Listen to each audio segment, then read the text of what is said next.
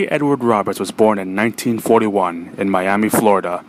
His father ran an appliance repair business at the time, and he himself was fascinated with electronics as a hobbyist.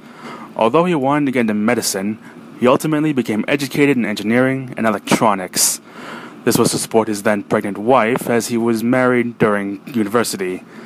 Ed Roberts joined the Air Force in 1962, who supported him in earning his engineering degree from Oklahoma State University. Upon graduating, he was stationed in Albuquerque, New Mexico. There he formed MITS, or Micro-Instrumental and Telemetry Systems, a business specialized in electronic kits, particularly model planes and rockets. MITS would later branch out to sell other electronic devices, such as calculators, just as the 70s market for consumer electronics crashed. However, the experience in manufacturing calculators allowed Ed Roberts to touch upon the microprocessor, chips made to fit into smaller, compared to the contemporary designs at the time, devices.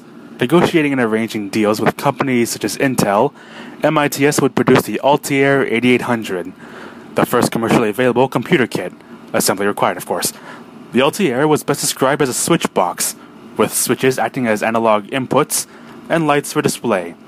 Programming such a device was tedious, as every bit needed to be programmed to the tune of 9 switches before entering. Needless to say, it wasn't something the average person wanted. Still, it sparked the beginning of computers as a whole. Roberts has made and sold the means. People just need to figure out to what end they wanted. BASIC was loaded into it to give it a language to understand by some employees named Bill Gates and Paul Allen. This development of software from a microprocessor would give the name to Microsoft, now with a dropped hyphen. It created an aftermarket for parts to make the usage practical.